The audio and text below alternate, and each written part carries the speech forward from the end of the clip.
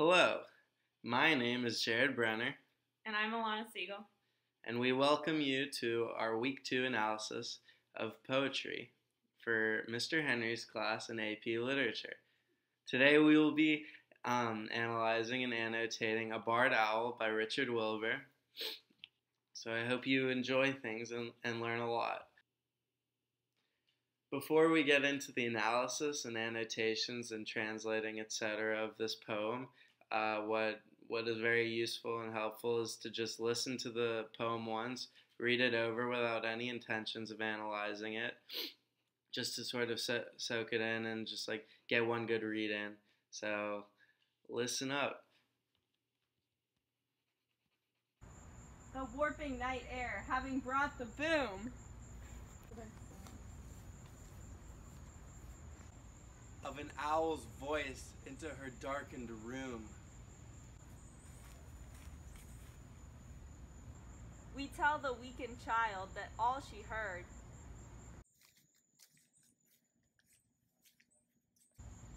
Was an odd question from a forest bird. asking of us if rightly listened to. Who cooks for you? And then, who cooks for you? Words which can make our terrors bravely clear. Can also thus domesticate a fear. And send a small child back to sleep at night. Not listening for the sound of stealthy flight. Or dreaming of some small thing in a claw. Borne up to some dark branch and eaten raw. Now we're going to analyze our poem using TipFast and a couple of extra things. The title is A Barred Owl. A barred owl is a species of owl with bands of color on its chest. Okay, so for the next part, paraphrase. We paraphrase the poem as an owl comes into the child's room and leaves.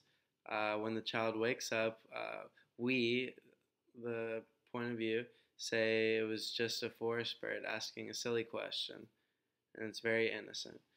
Having reassured the child that she is safe, she now goes back to sleep without fear.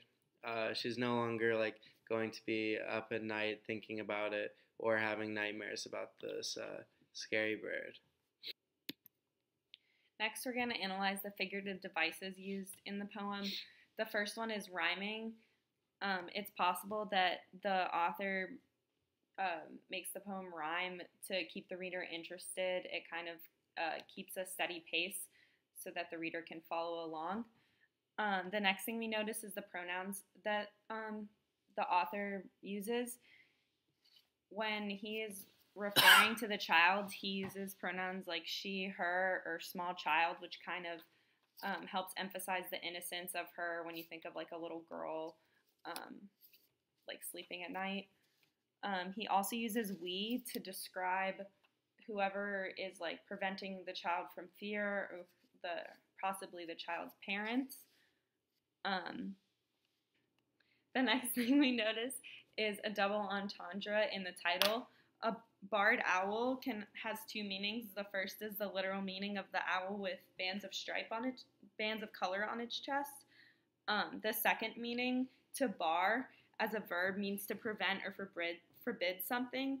So in the poem, the child's parents or whoever's watching after her are preventing her fear by talking to her about her dream that she experienced with the owl, helping her be less scared of it.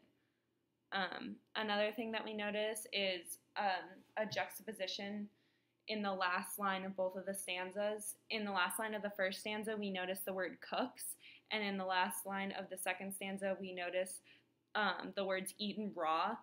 This contrast helps us see the opposite views of nature and how the words used can shape our opinions of what happened. The last thing we notice is the diction that the author uses. Wilbur often uses words that describe nature such as food or forest bird, owl. The word choice helps us think about nature or more instinctually about human life.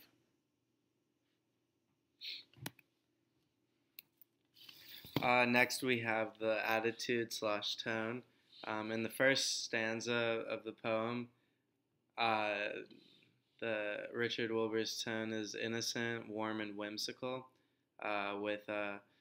We tell the awakened child that all she heard was an odd question from a forest bird, and the questions and such. It's all just very light-hearted. And then once it moves on to the second stanza, it becomes more realistic and harsh, speaking about fear and domestication, and using the words stealthy, claw, eaten raw. It's very harsh and realistic. And then that change from stanza 1 to stanza 2 brings us to our next topic, shifts, but we'll get to that in a second. First of all, it shifts from line 2 to line 3 from a very dramatic tone to a less dramatic, more innocent tone, from a warping night to like us telling the awakened child that all she heard was an odd question from a forest bird. It's a big change there. And then next, what I mentioned before, going from the first stanza to the second stanza, it goes, except my explanation now is how it goes from an innocent story about like the owl coming in and leaving, and us reassuring the child that it was just an innocent bird asking a silly question. It goes from that innocent story to the actual justification of the story and the lesson behind it about diction and words. And then finally, when it goes from line 8 to line 9, it goes back to the story that it was in the first stanza, except this time it's talking about the aftermath of the story. Like after the situation with the owl happened, it's talking about like the effect it had on the child with the diction.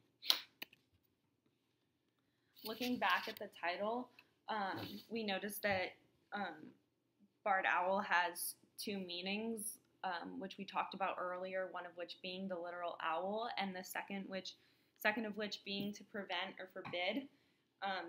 In the poem, the parents are trying to prevent their child from developing any fear she might have from the owl or the dream that she had, and they do this through the use of their words, by saying it was an odd question from a forest bird. It wasn't really anything to worry about or anything that you should be scared of. Which leads us into our theme, that the conscious decision of what diction you use can have a critical effect on the meaning behind what you say. The speaker, which we have mentioned before, is the parents or whoever is preventing the child's fear. They're trying to eliminate her fear through the use of their words that are chosen very specifically. The speaker is not necessarily Wilbur. Finally, the purpose/meaning. For us, we discovered that the purpose and meaning was to show the importance of diction and how it affects connotation and meaning, especially with the first and second line of the second stanza. Words which can make our terrors bravely clear can also thus domesticate a fear. That's really showing the purpose and meaning of the importance of diction in a nutshell.